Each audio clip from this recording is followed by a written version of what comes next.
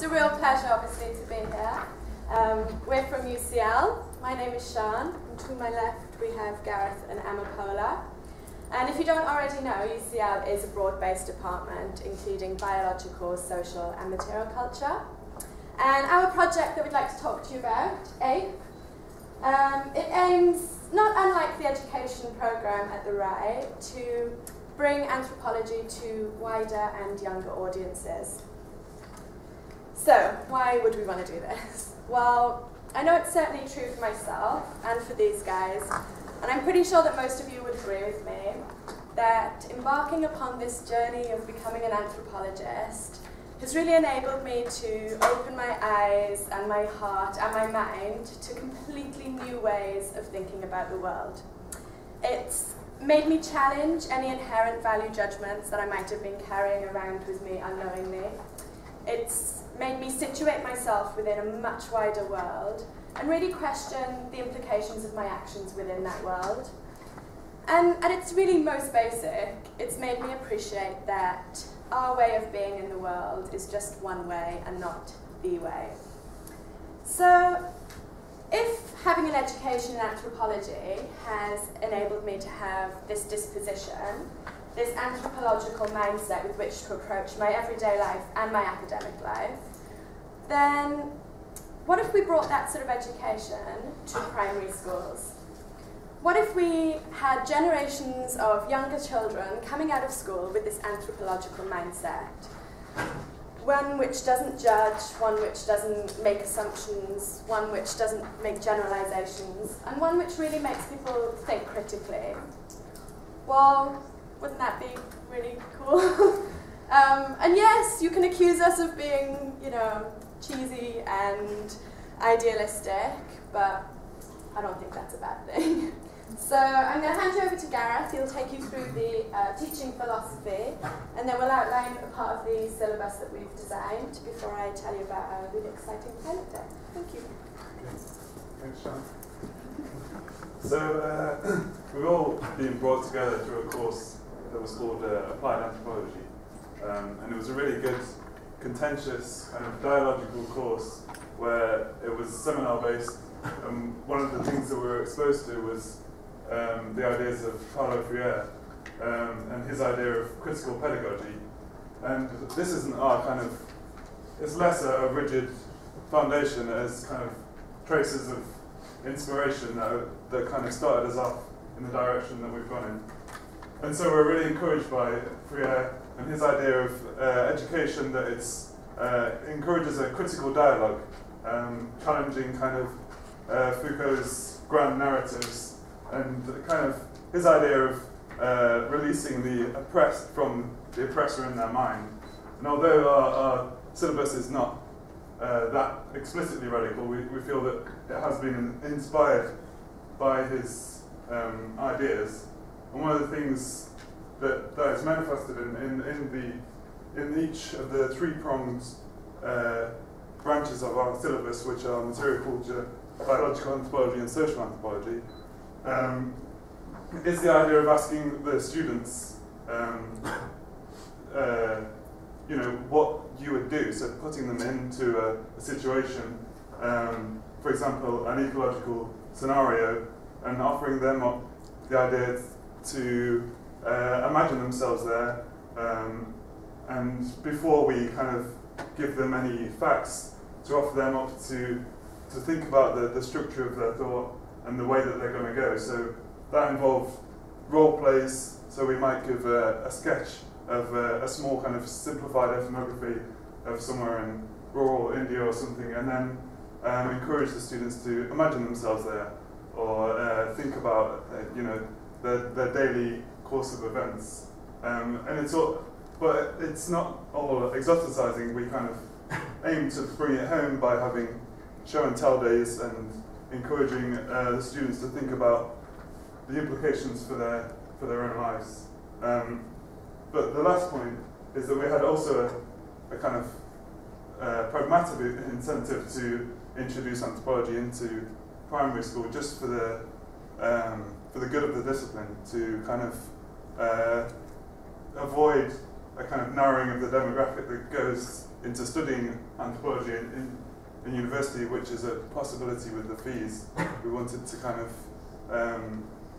give opportunities across the board to be exposed to anthropological ideas. So I'll quickly talk about our first prong, which is material culture, which is unique to UCL, and we'll discuss that later. We don't want to be UCL-centric, but we feel like it's a good way to start the syllabus because it's interactive.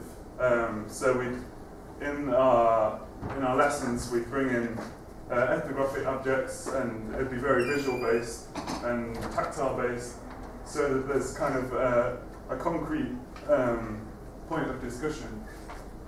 So when we did our pilot day, which we'll talk about later, we brought in some ethnographic objects and also had big images of environments and material cultures of different people, and then got the students to think about why they would use certain objects and how they use certain objects, and how our own material cultures differs from other material cultures, and the implications for that. We admit that the syllabus is kind of functionalist, which is a kind of taboo in modern anthropology, but we feel that that's a good intuitive place to start if we offer a picture of the rainforest and ask why certain material cultures would be used there, then our first point of call is their utilitarian value. So this is a real starting point, but anyway, we'll open that up for discussion later. Over to Marco.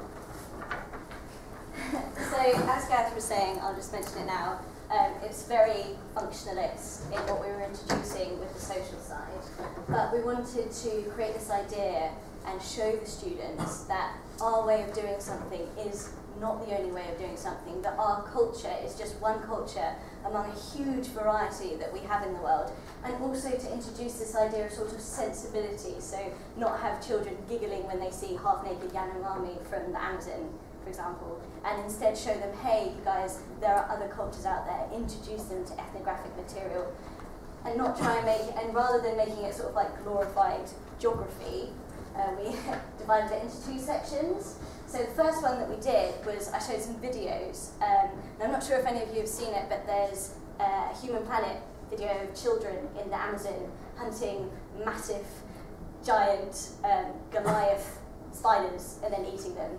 And it's a bit gross, admittedly, and the children would squeamish and like, ugh. But if you introduce the idea of, hey, well, this is where they live and this is what they like to eat, this is very similar to going around to the corner shop and say, buy a pack of crisps. When they thought of it like that, the children begin to think, oh yeah, so there are different cultures, mine's just not the same, and simply because they don't have packets of crisps does not mean that they're poor or less well evolved socially than we are. And then the next thing that we did was to introduce what the anthropologist does. So we had sort of like a role play game where we had tables separated out and we put pictures of different cultures showing them doing different things with maps of the world, and then we had these field journals that we gave to the children so they could kind of be the anthropologists, write down their things, and then we had different questions that they'd have to answer, and rather than just sort of saying, look at the picture and tell us what you see, what it was who do you think in charge? Do they look healthy? Describe the houses. What are they made from? That sort of thing that just makes the children slightly more sort of look at them and analyse the pictures that they were seeing slightly more critically, and sort of establish this platform for teaching anthropology and understanding anthropology. So moving on from there, in the biological side, now we haven't tested this one out yet because it's full day, and the pilot day, as Sean will talk about, was just material culture and social.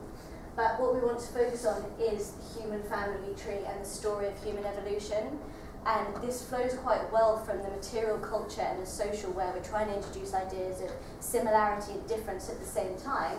Now with this, we want to show, we have evolved from the same place, we are the same people, we may look different, but we are all humans.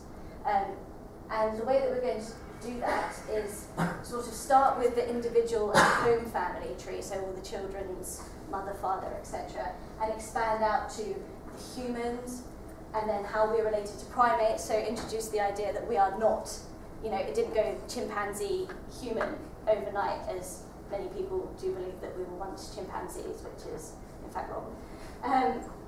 And also this introduction of human ancestors to show that we have evolved over a long period of time and that we've accumulated culture along the way. So the human ancestors that we were thinking of introducing, rather than, I'm not sure if there's any biological anthropologists here, but you'll know there, if you are, there are quite a lot of human ancestors. But we were going to focus on Lucy, so an Australopithecus afarensis, Narukatoni boys, so that's a Homo erectus, and sort of a couple of them that the children can relate to, so like they've got a name, they're a full body, but then at the same time that they understand sort of, oh yeah, so we could have been like this once before.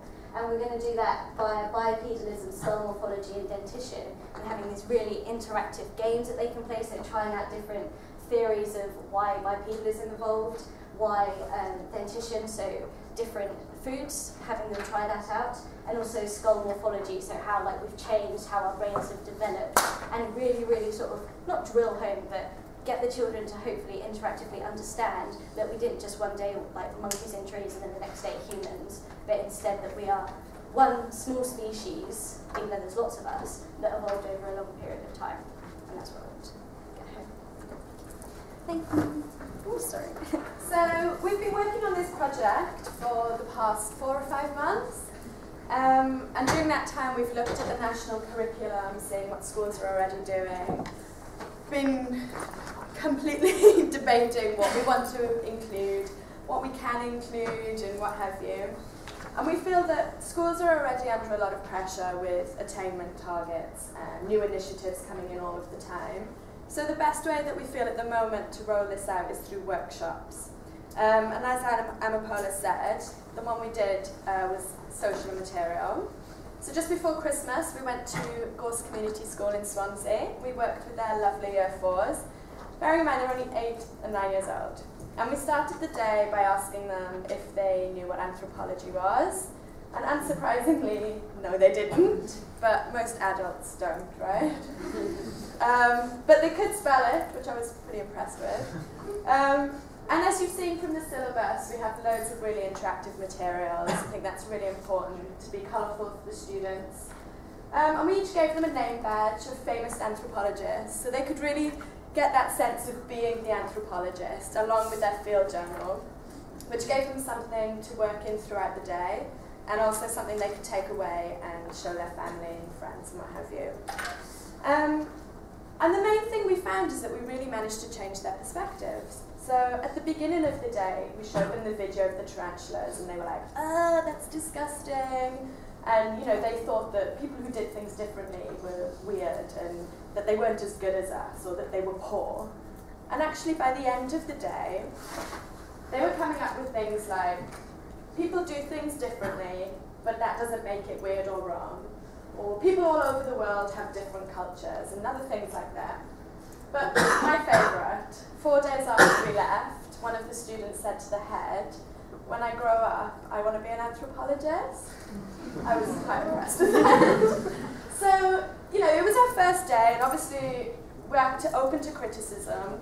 We got some really great feedback from the teachers and from the students, from the head. They're really excited to have us back. And we're hoping to maybe go and do the biological soon. So, yeah, it was a really exciting day. Gareth, do you want to wind up? Okay, to conclude, the project so far has a few rough patches and consistencies, just minor ones, and that's because it's still a work in progress, and we really want to encourage people to get involved if they want to get involved and offer us up some constructive criticism.